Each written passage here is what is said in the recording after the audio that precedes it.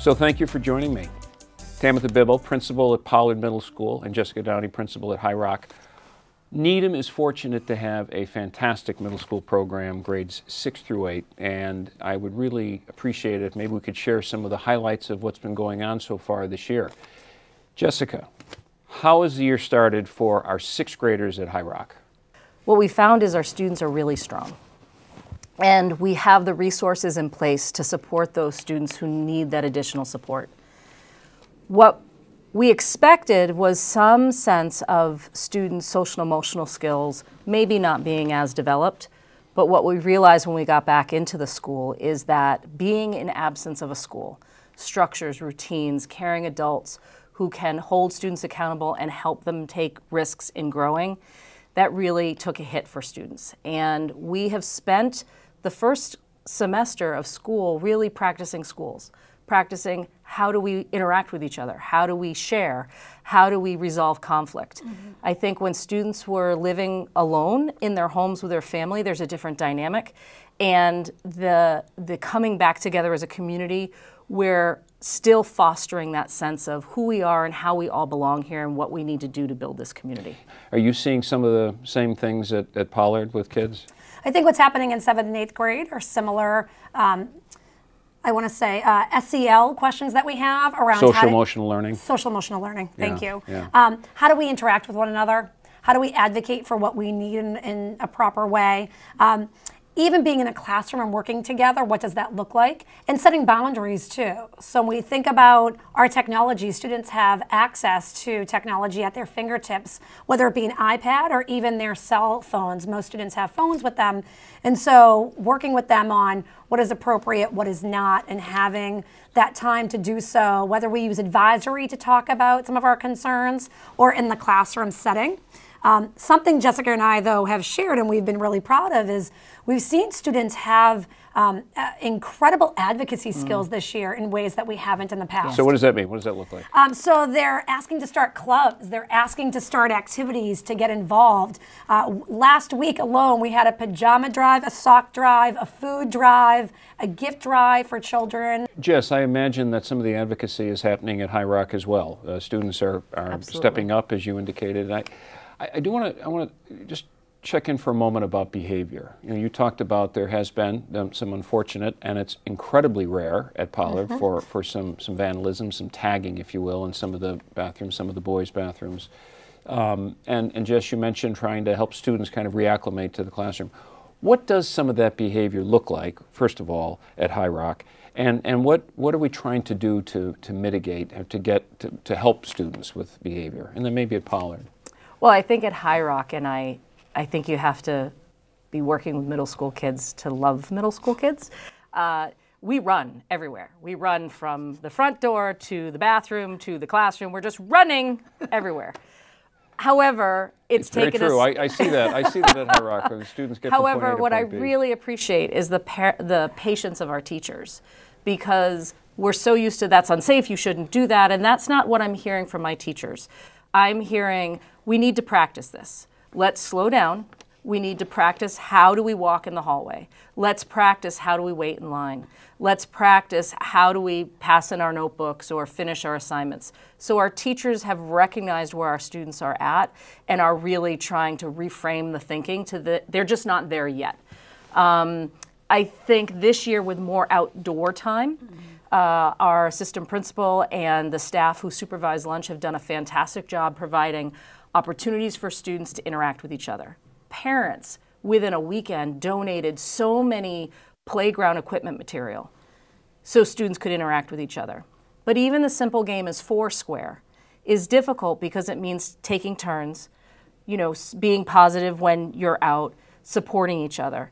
We actually found that students were struggling playing that game safely, that our wellness teachers shifted some of their curriculum, and they actually, the day before Thanksgiving, spent the day taping down Foursquare boxes in their gymnasium. So when they came back from the Thanksgiving break, they could teach all students in the school the game of Foursquare, the sportsmanship with that, and how to interact and include all students. and we have seen a great improvement of students' behavior ever since. It's been fantastic. And at Pollard also, you've been providing games at lunchtime to keep kids, to channel the energy to make it more positive rather than negative behavior. Correct. Yeah. So I think, again, as Jess highlighted, our families have been incredibly supportive. And so we put out an ask through the PTC for games, and we've got a huge donation of Jenga and chess and Uno and you name it. And every day we bring the games out, the students eat their lunch, then they go and they grab a game. We also had a sing-along this week with Frozen in the cafeteria, which was quite exciting. And we're just listening to the students. What we're finding, and I think you saw this last week when we visited classrooms, in the classroom themselves, the students are incredibly focused, engaged, well-behaved. They're interacting appropriately with their teachers and peers. It's almost true that at Pollard and High Rock, when I visit, they don't want me to interrupt them. Yeah. You notice that. They've been really, really focused and engaged. It's been incredible, and it's more in our unstructured spaces. So our hallways, our cafeteria, outdoors. So we're reframing and realizing the students haven't even, things as simple as walking on the right side of a hallway to be polite to others passing are just reminders that we've had. But the TV news, which is a new segment at Pollard, has been That's brand new, fantastic. another way for students to advocate and to get involved. Absolutely, and it's been fun because the students have said to us, we notice masks are a problem, Ms. Bibbo. Can we do a little segment and kind of poke fun at it a little bit and also remind students to wear their masks properly? Or we've noticed that students are pushing in the hall. Can we do a little segment on pushing in the hall and how that's not appropriate? So it's been really exciting that the students have owned this also and want to be involved in the solution. Well, there's no question that there has been an impact. COVID, we're still living with COVID. Yeah. We're still managing it in the schools. There are some kids who do test positive or are close contacts. But this is a bit of the fallout from the effects of the pandemic. And I think both at Pollard and High Rock, you're really helping kids learn to work together, play together, and really grow and learn in a safe environment, and one that we continue to focus on health and safety. What I'm thrilled about is that our kids are back in school full time. Even as we manage the masking and as we manage COVID, it's still there. I want to shift for a moment and talk about the future. One of the conversations that you are both involved in and that the school committee is involved in is a conversation about whether or not it's time now to renovate the Mitchell Elementary School and also Pollard. And one of the big ideas is to bring grades 6 through 8 together on one campus for those kids. Jess, why don't we start with you? What are the opportunities and the challenges in the time that we have left that to bring those 6th graders onto one campus?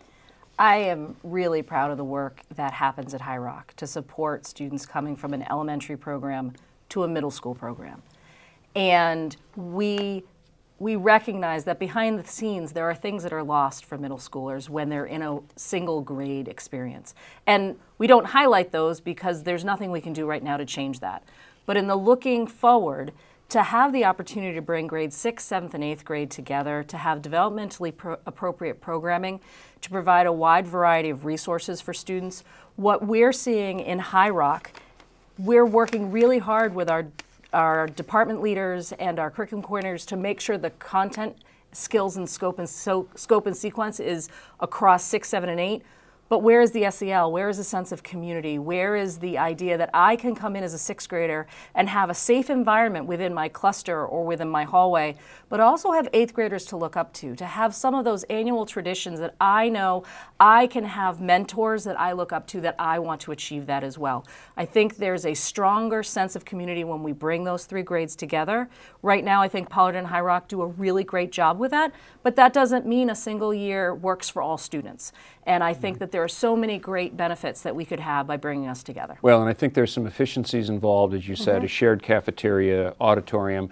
Tamatha, real quickly, there are some needs, some real building needs at Pollard. Yes. Tick off a couple of them that we need to address. So I do think if we bring 6th grade back in, which is very exciting for all the things Jess shared and so much more, our shared programming, I do think we have to look at having more space in our cafeteria, our auditorium, our gyms, those larger common spaces. I also think that we need to think about take some time to think about how can we keep 6th grade and that community and that sense of 6th grade, maybe even a little bit separate from 7th and 8th. Some call it a school within a school, perhaps. You know, I think our HVAC system, our heat system, sometimes, you know, might need science some classrooms. Science classrooms for sure. Absolutely. An upgrade in those so that they could be 21st century.